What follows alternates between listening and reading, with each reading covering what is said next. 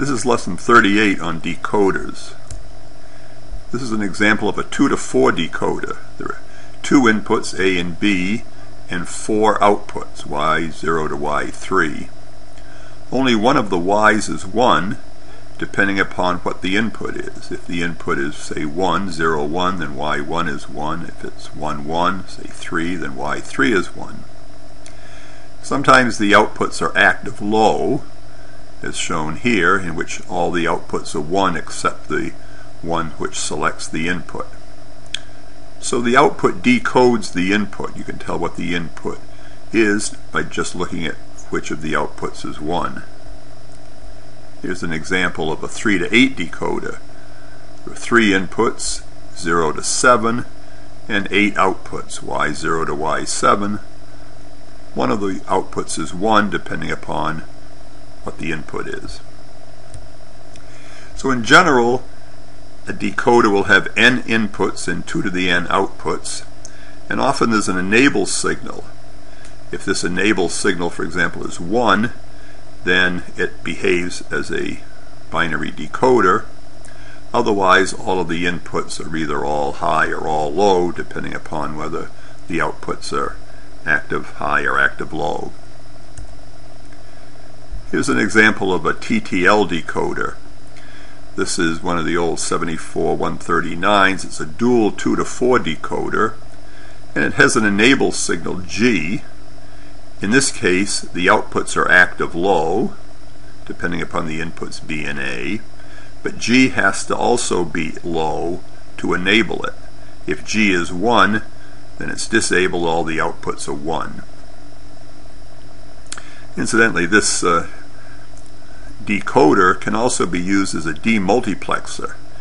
You remember multiplexers took, say, 4 inputs and fed them to 1 output depending upon the control signal. Here we can think of the control signals as being B or A. Here the input is G, and now there are 4 outputs.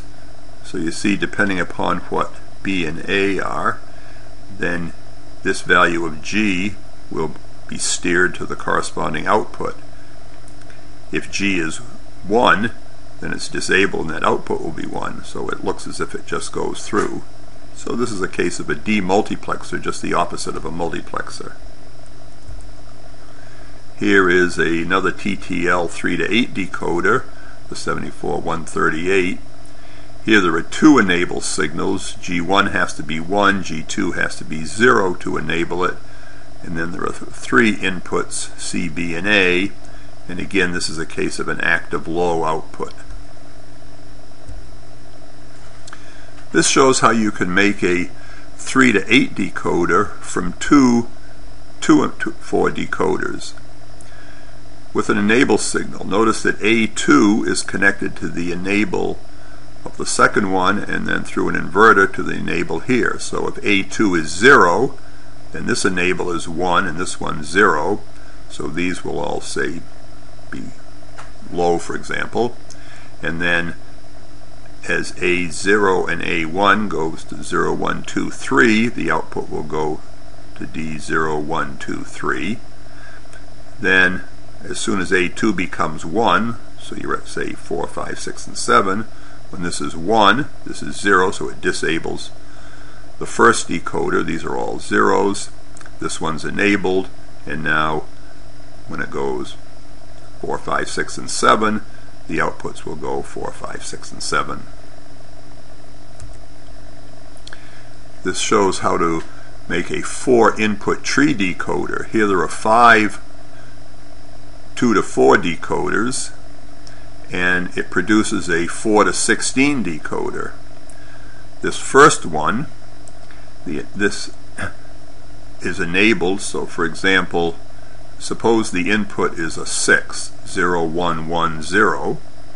Then in this decoder you really have a 0, 1, which is a 1, so the 1 output comes out, and these outputs all go to the enable of each of these 4. So only this one is enabled, the others are disabled, so their outputs are all 0. The X1 and X0 inputs go to all of the 4 inputs on level 2, but since only this one is disabled, the 1, 0 here, which is a 2, is a 1, 0, so the 2 output is 1, and this is Z6. So the 0, 1, 1, 0 gets decoded in this 4 to 16 decoder. This is what's called a 4-input coincidence decoder. There are two 4 to 16 decoders. This one provides all of the column. This 4 to 16 decoder provides all of the rows, and at each intersection there's an AND gate. So for example, this shows an example where the 8-bit input is 0010, 0100, which is 36.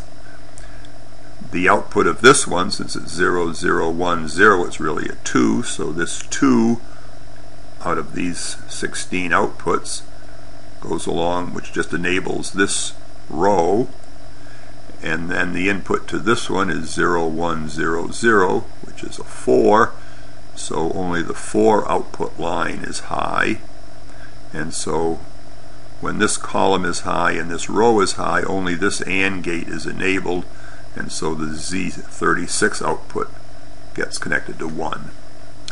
These coincidence decoders are often used to decode RAMs, for example, where this could be an input address to a RAM, and you could select a particular bit location to enable.